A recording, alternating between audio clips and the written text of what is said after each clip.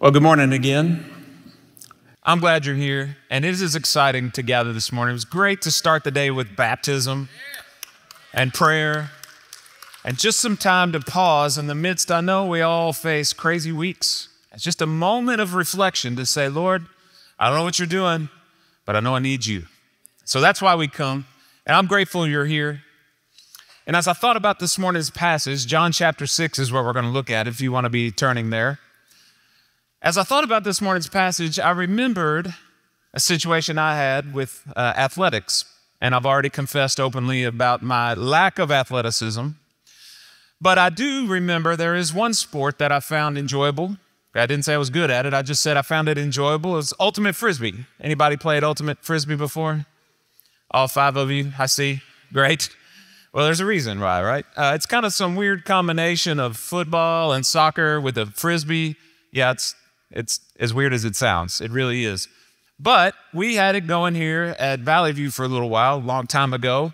I got playing with some guys. It was a great time for a guy who's less than optimally athletic, and a great time to hang out with other guys. And I became very familiar with the game. Not good, just familiar. I knew how it worked. I knew what to expect. And so when I started working in college ministry, we had this training in Florida. Went to this college there to get our initial training. And the group's called Campus Crusade for Christ. And there was just the college side, just working with college students. But then they also had an athletics ministry, Athletes in Action. You may have heard of that group. They used to do scrimmages with U of L. They probably don't play them now because U of L might have lost. We won't go into that. I'm a U of L fan, so I don't know why. But here we are. It is what it is. Back to my story. Athletes in Action, they were getting training as well. And us less than athletes were being trained as well. And somebody heard that I liked ultimate frisbee. Some other guys did, that we were playing that here and there. One of those guys said, hey, we want to challenge you to a game. And I knew they didn't know anything about ultimate frisbee. They just were assuming their athleticism would beat ours, which normally would be very true. They had been beating me up on the basketball court all week. So I leaned over to these other guys and I said, we are going to trounce them. We are going to destroy them. It's going to be so great. I've never had this experience before in my life. They think they're going to beat us, but they have no idea what they're doing. And of course, we get out there on the field. We're throwing the frisbee around and we're scoring and scoring and scoring. And these guys are yelling at each other. They're mad at each other. They're trying so hard, but they don't know the game. But there comes this point in the game at about the probably like fourth quarter, start of the fourth quarter time period, where I lean over to the other guys on the team and I'm like, guys, this is the moment of truth. Okay, this is the moment where if we let up, this is where teams come back. So we can't let up. We got to see this thing through. We got to stay focused, keep driving forward. You know, this is the one moment in my life to have that speech, okay? So, and they're kind of like, okay, John, whatever. You know, you need to lighten up a little bit. It's ultimate frisbee. We're Christians. We're Christians serving in ministry. We're being trained to go, like, forget all that. We got to win. We got to see this through. We got to trounce them. And I got thinking about that reality of there are moments when you need to keep pressing forward. You need to keep the gas on. You need to stay engaged just when you think, I've got it, I'm all good, everything's clear. That's the moment to keep the gas on. As we look at this passage today, I think we're going to be presented with this question at the beginning. Will Jesus do that? We're going to see a series of questions. This is in John chapter 6, and so we get a question from the Jews. And Jews in the book of John is often used as a term to describe the religious leaders of the time, those who were antagonistic towards Jesus. So when I use it, I'm using it that way. It's not the only way it's used in the book of John, but it often is used. Jews come with a question, and Jesus responds. Jews come with a question, and Jesus responds. And in this back and forth, you wonder, their questions are definitely focused on doubting him, on questioning him, on undermining him. How will Jesus respond in that moment? Will he keep the gas on? Will he keep the pressure on? Will he keep pushing forward with who he is? Or will he back off, let up? There are times to do both. How will he respond in this moment? So let's turn together John chapter 6. And if you have a church Bible, we have the page number for that up on the screen. Those church Bibles are available for you. If you don't have a Bible, we want to put one in your hands. Those are free for you. We want you in God's word. But John chapter 6, we're going to start by looking at verses 41 and 42. John chapter 6. So the Jews grumbled about him because he said, I am the bread that came down from heaven.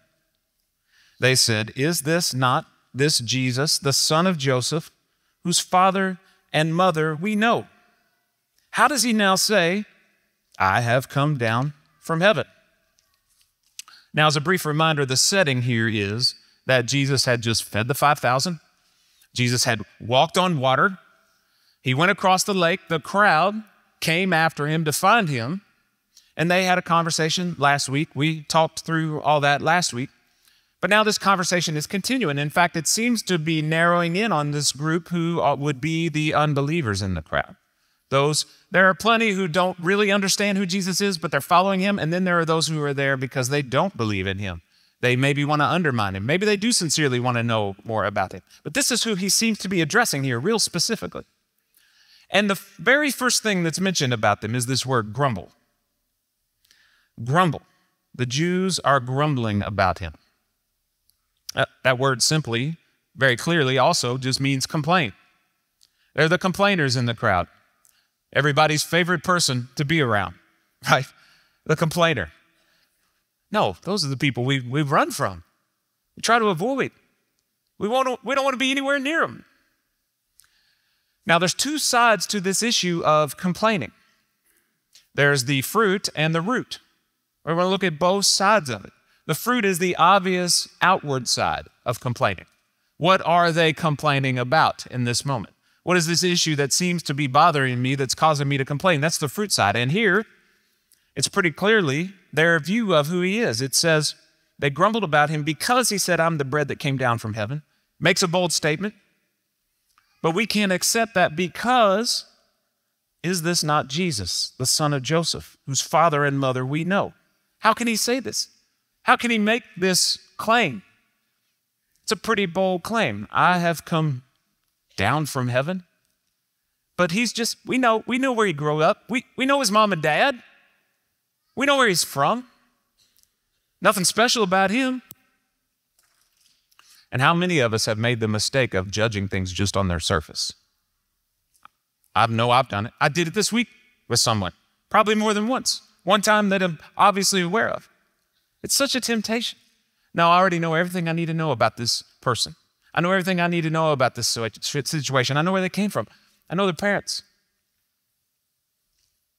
It's one of the great challenges I think we all face, especially if you get into any conflict, if you get in between two people who are experiencing conflict. You hear one side of the story and you think, oh, this other person's clearly evil. They might be the son of Satan themselves, according to this person. And then you hear the other side of the story and you realize they feel the exact same way. And where's the truth in that? It might be somewhere in the middle. It might be off in the atmosphere, somewhere completely unrelated. And so we've got to wrestle with and struggle with putting aside, I think I got this all figured out. I think I know it all. I think I completely understand the situation just based on appearances. That's part of the challenge we're facing here, is that they're grumbling, assuming they know everything there is to know here. Second, though, that's the fruit. But underneath that is the root. What is the root of this complaining spirit? Many people fall into this pattern of complaining, and sometimes they don't even realize they're doing it. Sometimes they don't even know why. But there's this spirit of complaining, this root of complaining that has been built up in their heart over time. And until you know why that is, until you know what's at the root of that, that's not going to go away. You can say, stop complaining to yourself all day long, and it's not going to take care of it until you deal with the root of what's going on. In fact, I had a person share with me this week. Every time, I'm quoting this person here, every time I'm around my mother, she reminds me that I can do nothing right. This is an adult. Years and years and years of every experience with my mother, you can do nothing right. Who wants to be around that person? What's going on in her mother's heart that feels like that's what she needs to emphasize with her child? Side note, parents, I don't know why it is, Something about parenting makes us feel like my job is to be your personal corrector with our children. My job is to point out all the ways you've messed up. Let me just give you a challenge this week, especially with your adult children. Just say positive things for 1 week. See how it goes. And if you're thinking, well, there's nothing positive I could say, that might be an issue with you, not them. There is so much incredible power, and I don't mean empty positivity. I'm not talking about making stuff up that you don't mean. Don't do that. Find something that you can be positive about, that you can reinforce. Just do it for a week. See what God does through that. There is so much power in that. There's a friend of mine, Jeff Kemp. He lives in Arkansas. Got to know him there. The name might be familiar to some of us more seasoned people in the crowd. His father's name is Jack Kemp. Jack was the Secretary of Urban Housing Development under President Reagan. He also was a very accomplished pro quarterback, multiple well, it wasn't NFL yet, championships, pro football. And here's his son under that shadow, and he's not as accomplished of an athlete, but he's trying his hardest. He's playing football. He's going through the motions. He's working hard. And his dad would say to him all the time, Jeff, you're doing great. Jeff, you're in there. You're doing what you need to do. You're putting in the work. Your time is going to come. Keep putting forth the effort. You're going to show up. The coach is going to put you in. There's going to be a time. And he was always third string, fourth string at the end of the list. But then senior year would be a starter. Goes to Dartmouth, same thing. Third, fourth list, not a real big football school. Ends up starting, makes it into the NFL. Plays 11 years as quarterback, going around to different teams. He's got so many amazing stories. But he said, what kept me going through all that is my dad, over and over again. Jeff, you're where you need to be. Jeff, keep putting in the work. Jeff, God's going to use you. He's going to open the door. The time's going to come. How much more powerful is that than, well, you're just not quite tall enough, Jeff, to make it. Your arm's kind of on the, it's okay. We'll see. Keep giving them positivity. Push into them. Press into them. Not empty words, but words that breathe life into them. But why do we end up with this complaining spirit, this grumbling spirit? What's at the root of this? Well, we're going to see later in the passage, Jesus is going to draw this out real specifically. Here we see the grumbling, and later we're going to see why. So the very first point here, I said there's a question, interaction. The very first point, the Jews come to him and they grumble. Grumble. Now, the question is, how does Jesus respond to this? What will he say in response? What will he say in response to their grumbling?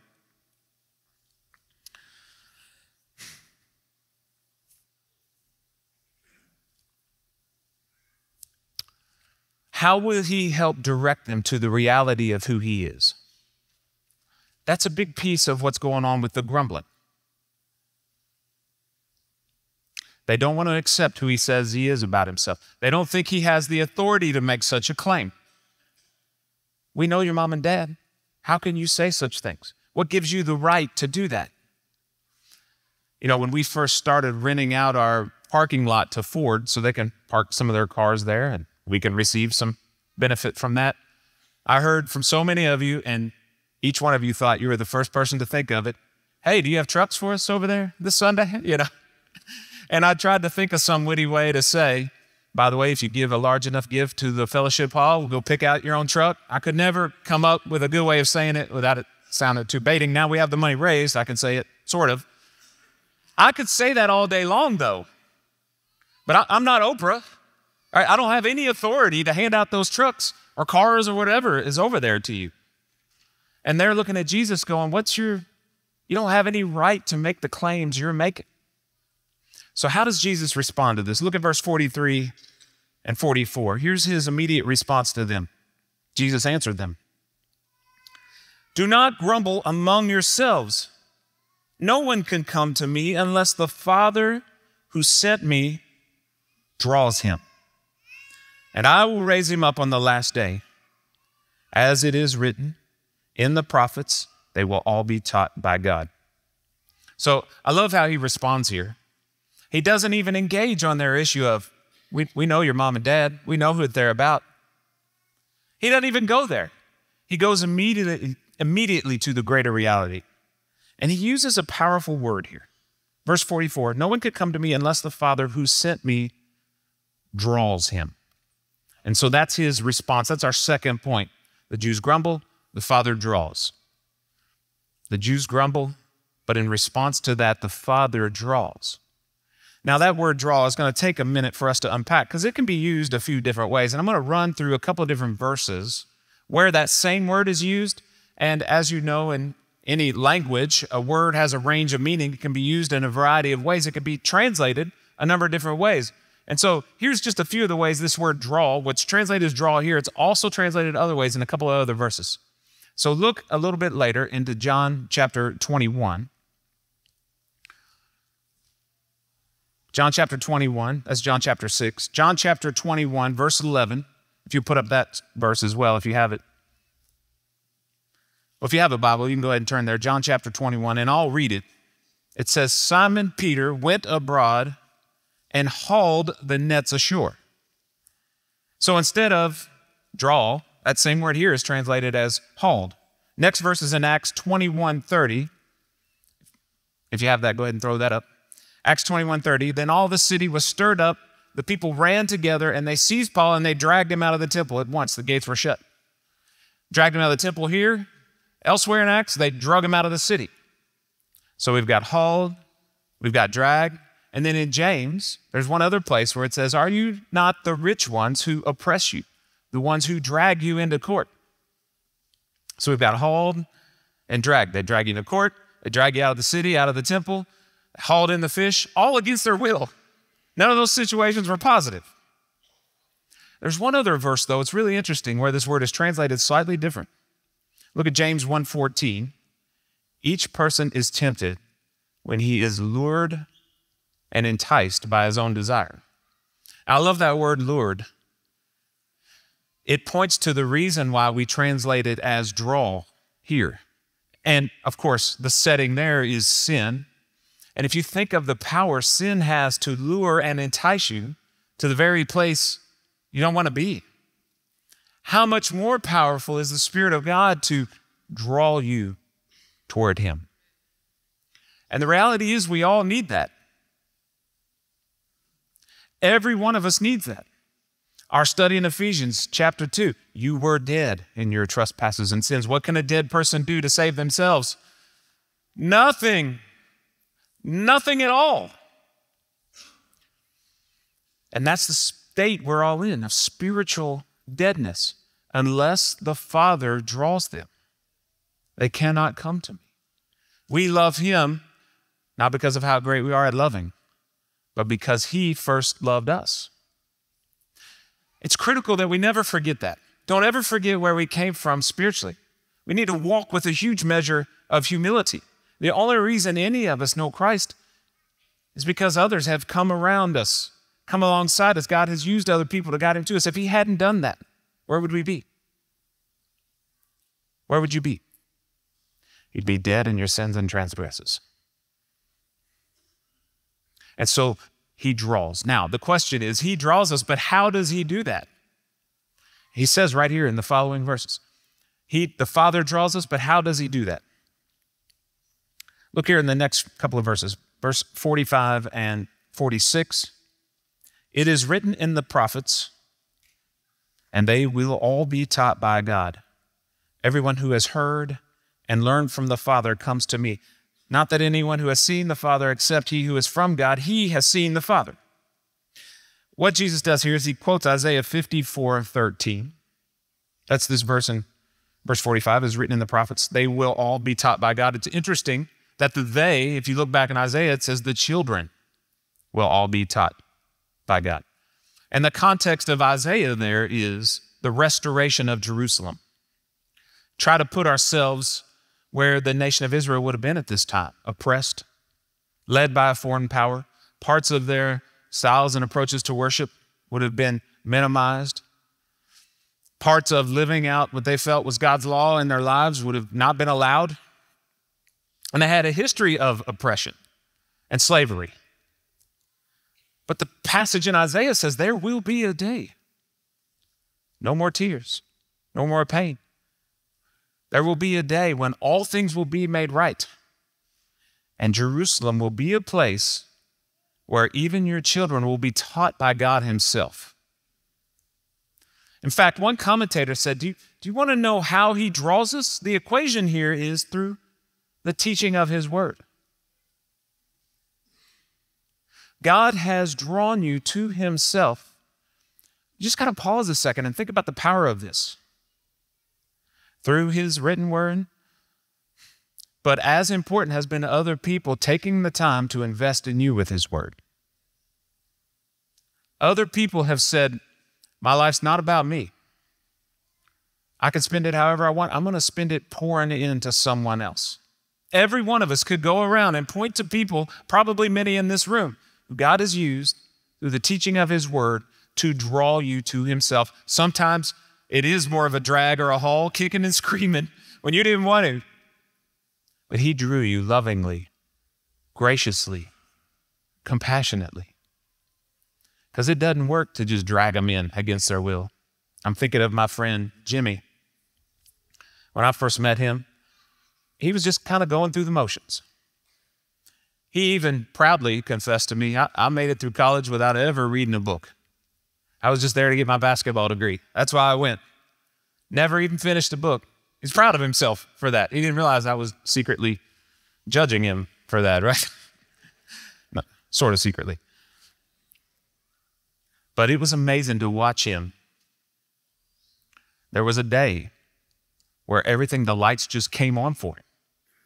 And in a moment, he had been there, he had been in church, he had been in the atmosphere of Christ at work. And in a moment, everything changed. It was so awesome to see that. God drew him, and it was gracious and compassionate, and in his timing, and his life completely changed. He went from going through the motions to showing up to on fire for Christ. How can I serve? How can I also pour into others and tell others what God has done in my life? That's how it happens. And Jimmy didn't step back and go, I finally was smart enough to figure it out. Finally good enough for God to accept me. Finally got there. Way to go, Jimmy. No. Even he knew. Not because of my own works, not because of anything I've done, that Christ drew me into himself. So he draws us carefully, and he draws people in through teaching. And to summarize this really radical idea, he makes 2 points. Look at verse 47 and 48. Truly, truly, I say to you, whoever believes has eternal life. I am the bread of life. He goes and restates the very point he had made earlier. Verse 35, I am the bread of life. Verse 48, I am the bread of life. In fact, Tim Keller said this is like, pardon the pun, it's like a bread sandwich. Slice of bread, verse 48, slice of bread, 35. But in the middle, he said, is grace. The grace is those verses of 37, all the Father gives me, he will come to me. Whoever comes to me, I will never cast out. The grace of him drawing us to him. And so he repeats this reality, which, when we're trying to answer this question of what does Jesus do? Does he keep the gas on? Does he keep the pressure on? In this moment, he doesn't back off. I'm sorry, I'm upsetting you. Let me dial it back just a little bit. No, he just repeats the same back to him. You didn't hear it earlier. I'm the bread of life. I am the bread of life. The other thing he does is he takes it up even further. Look at verse 49 and 51. I am the bread of life. Your fathers ate the manna in the wilderness, and they died. This is the bread that comes down from heaven, so that one may eat of it and not die. I am the living bread that came down from heaven. If anyone eats of this bread, he will live forever. And the bread that I will give for the life of the world is my flesh. He goes beyond just saying, I'm the bread of heaven. He even equates it with his flesh in this moment, continuing to just notch up the challenging statements, the challenging words, the challenging ideas. He's not backing off with them. They're grumbling. God is the one who draws, and Jesus continues to press into their misunderstanding of it. Now, how are they going to respond to this? What do they say in response to him continuing to press? Continuing to press.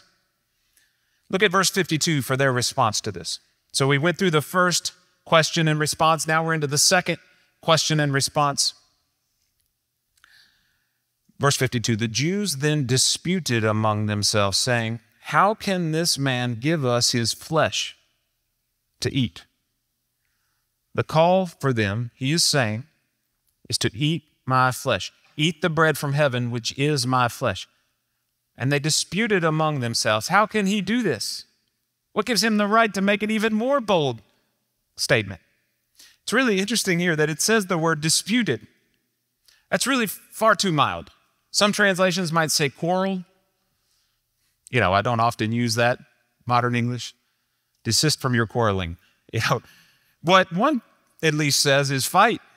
Just straight up makes it a vicious argument up to the point of fighting, up to the point of now we've lost control. Which it's fascinating that when Jesus makes a bold statement, it turns them more against themselves.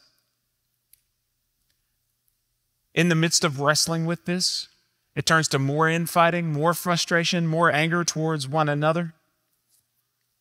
And what this illustrates, their response, their grumbling, their disputing, their fighting, what this illustrates is a pattern that has been going on in the legacy of the religiosity of the nation for generations. In fact, we're going to take a quick journey over to Numbers 21 because the issue here is that the Jews fight. That's our third point. Jews grumble. Father draws. Here, the Jews fight. But flip with me to Numbers 21. That's around page 100 in your church Bible. I think the page number's on the screen, 119. It's near the front of your Bible, Genesis, Exodus, Leviticus, Numbers, fourth book of the Bible.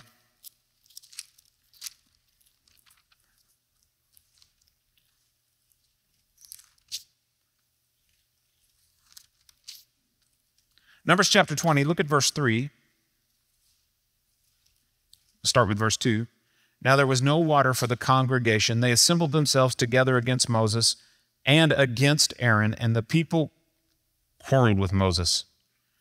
Would that we had perished when our brothers perished before the Lord. Why have you brought us into this wilderness that we should die here?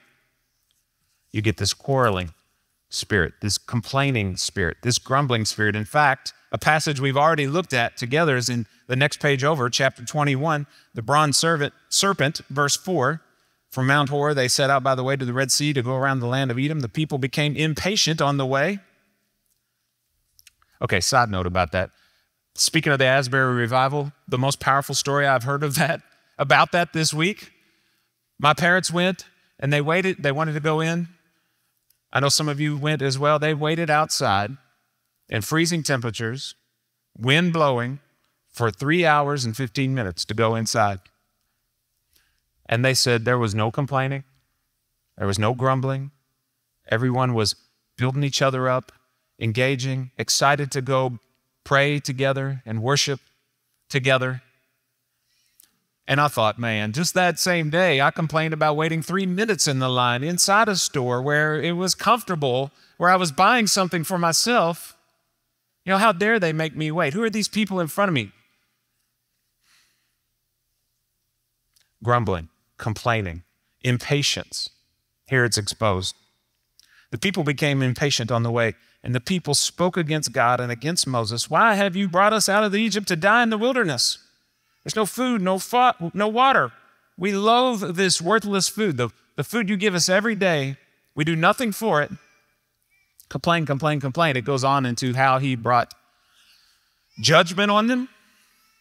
And all of this points to this spirit of quarreling, of unbelief that had been happening for years and generation after generation. And this goes back to the root issue of the complaining. I said there's a root issue of complaint at the beginning. What he's exposing here at the end of the day is their lack of trust in God. At the core of their complaining, at the core of their grumbling, is a lack of trust in God. Which is hard to hear, by the way. So yesterday when I'm complaining in line waiting 3 minutes, there's just an element of a lack of trust in God. An element of unbelief in that moment. An element of my time is more important than anyone else's. There's an element of I'm more important than what God might be doing anywhere else. And it's the same thing at play here. You can't be who you claim to be because we refuse to believe. That's hard to hit upon. That's hard to realize. But what's powerful is how Jesus responds to this. So their question was, who could this be? Leads to them fighting. Now look at how Jesus responds to this, our final response here together. Look at verse 53. So Jesus said to them, truly, truly, I say to you, unless you eat the flesh of the Son of Man and drink his blood, you have no life in you. He doesn't back off at all. He keeps pressing more and more. Whoever feeds on my flesh and drinks my blood has eternal life. I'll raise him up on the last day. My flesh is true food. My blood is true drink. Whoever feeds on my flesh and drinks my blood abides in me, I in him. As the living Father sent me, and I live because of the Father, so whoever feeds on me, he also will live because of me. This is the bread that came down from heaven, not like the bread the fathers ate and died. Whoever feeds on this bread will live forever. You know, he does something here. Oftentimes we've seen in the book of John, when Jesus is talking about some physical symbol, there's confusion. Whoever drinks of my water will live forever. The lady at the well is like, what are you talking about? There's water here. Give me that water. I don't understand. You must be born again, Nicodemus. How do you do that? I don't understand. I can't go back into my mother's womb. Confusion. But here there wasn't. Even at the beginning, they knew that when Jesus was talking about bread, they said, how can he come down from heaven? They knew there's something, he's hinting at something greater at work here. He's not just talking about physical bread. There's something else. We don't fully understand it. That's why we're asking questions. We think he's making claims he doesn't have a right to make. But here he keeps pressing it on. In fact, he paints the picture even more grotesque to them. Unless you eat my flesh and drink my blood. And even though they knew this is metaphor, it still would have been incredibly offensive. I mean, it's offensive enough to a Jew to say to drink any blood. That was off limits. But to say someone else would say you drink my blood, he's crossing all kinds of lines here. And what he's doing is he's painting for them the picture of where to find real life. In fact, he makes 4 points here. When he talks about feeding and drinking, there's just 4 quick points in this big section. Number 1, verse 54, whoever feeds on my flesh and drinks my blood, the result of this will have eternal life. This is where you find eternal life. Number 2, verse 55, my flesh is true food. My blood is true drink. These things point to a higher reality. The bread, the food, the drink here doesn't ultimately satisfy, but there is one that will forever. True bread, true drink. Third, look at verse 57. As the living Father sent me, I live because of the Father. Whoever feeds on me, he also will live because of me. This is where you find real life. This is where you will live, is in him, in his flesh, in his blood. And then lastly it says, and this is a key to his response to the Jews in the audience, verse 58, this is the bread that came down from heaven. It's not like the bread the fathers ate and died. Whoever feeds on this bread will live forever. And so he makes a contrast here, again, between your fathers in the wilderness, eating manna, eating the bread. That bread came down from heaven, but they died. Now, It takes a second to just step back and ask a couple of questions. What does all this mean? What is he talking about? What does this mean for us today? How do we eat his flesh, drink his blood, and not eat the bread that your fathers ate in the wilderness? Here's what the bread was that they ate in the wilderness. It was this understanding that the law that came down from heaven to us, if we keep that rightly, we will be accepted by God. If we follow that, if we do what it says, if we keep the laws. But his point here is where that leads is death. That doesn't lead to real life. And what Jesus says is if you want to know real life, you eat my flesh and drink my blood, which is, for us, at the end of the day, it all comes down to the word believe. That's a picture of what it means to believe him. In fact, we have a real physical representation of that we get to participate in today. This isn't a passage outlining communion, but it is pointing towards communion. And so, deacons, I'm going to go ahead and dismiss you now so you can get the elements ready, because we're going to take communion together, representing the step of faith to say, Jesus, when your body was broken, you died for me. When your body was broken, your blood was spilled out for me. And I'm going to trust that over my own ability to follow the law, to come after you. That's the picture that's painted in communion. In fact, I've been reading a book by one of the Duggar girls. Do you remember this TV show that was on for a while? They had like 19 kids, and they kept well, it started out with 14, and then there are like 15 and counting. They had to add the word "and counting" each time. Finally, at 19, I think they had the word, but it didn't go beyond that. But it was like a reality show. They followed them around. And one of the girls wrote a book about her faith journey after that. And she doesn't do anything to beat up her family or any of that experience. But what she talks about is her own journey of, for her, she doesn't use the word, but it was a legalistic faith. And she realized, I thought real life was found in the length of my skirt and in what I did or didn't listen to and whose teaching I followed. But no, she came to find out. In fact, she wrote a book, Growing Up Duggar, with her other sisters, and she said, the one thing I realized I left out of that book was Christ. You want to find real life? And for her, she says, that whole approach was exhausting. It left her completely tired and exhausted. And so my prayer today, and go ahead and start passing out the elements, men. My prayer today is that you would find that life in him. In fact, you'd be free from that exhaustion. Free to walk in him, in the freedom of knowing him. The way we practice communion is that if you know him, if you have accepted Christ into your life, if you follow him, if you call him Lord, then you're free to participate with us. Go ahead and take a cup. There's 2 cups stacked together. One has the juice, one has the bread, and have those ready and just spend some time in prayer, and we'll take them together in a minute. I'll lead us through taking that together once everyone has those. But just spend some time in prayer, praying and ask God. Because daily, this activity is the daily reminder we need to believe the eating of his flesh, the drinking of his blood. Just spend some time in prayer now.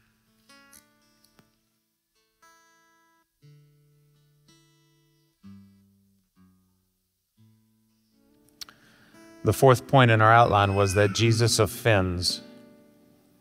He kept the pressure on. Eat my flesh. 1 Corinthians 11 says, for I received from the Lord what I also delivered to you, that the Lord Jesus, on the night when he was betrayed, he took bread, and when he had given thanks, he broke it, and he said, this is my body, which is for you. Do this in remembrance of me. Let's take the bread together.